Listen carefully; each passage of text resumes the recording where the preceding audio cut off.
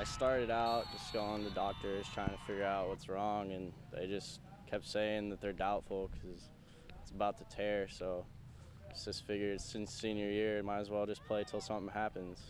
The doctor said you can play till it goes, and so he's going to give it his best shot. And you know, the thing is he possibly might go walking down the hallway at school, but you know, he's icing it every night, and he's doing the things right, and hopefully we're going to get a year out of him.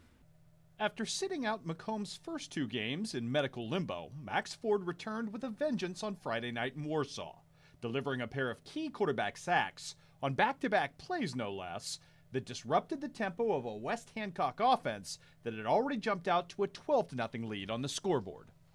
Going from standing there and just cheering to playing is a huge difference.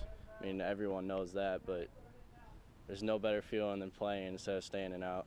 Being able to have another athlete that we can play at 2 or 3 different positions, you know, and just add a little bit more depth to the lineup. And he came through with 2 big sacks. And you know, against the teams that throw the ball a lot, we're going to go ahead and let him play some DN and kind of move him around. And mainly, you know, maybe he's that utility player that we need. During the game, I just try not to think about it, get adrenaline going, and just go from there. It usually doesn't bug me as bad until after the game.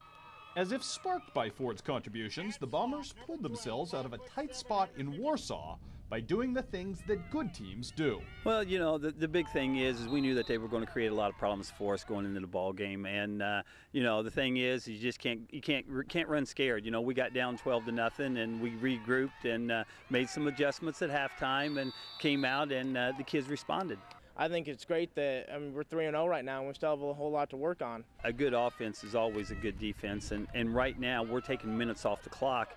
You know, with our offense, we're having great drives. We're having 15 and 20 play drives, and you know, we're going 80 and 90 yards and taking a lot of time off the clock, and that keeps the defense off the field and keeps the opponent's offense off the field.